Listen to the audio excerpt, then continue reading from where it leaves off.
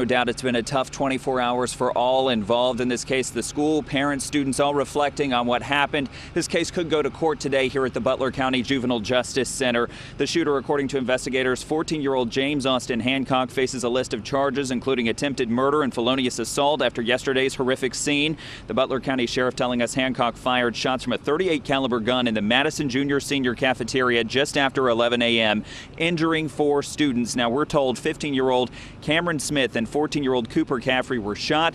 2 other students were hurt either by shrapnel or while running away from gunfire.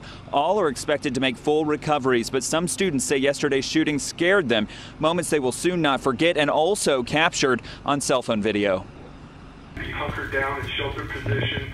The building's secure. The police are now sweeping the building. The suspects in custody. The injured are on their way to the hospital. Nothing life-threatening.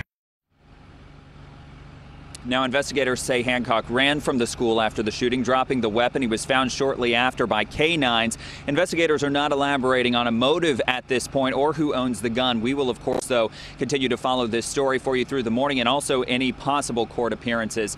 We're live in Hamilton. Dan Griffin, WLWT News 5.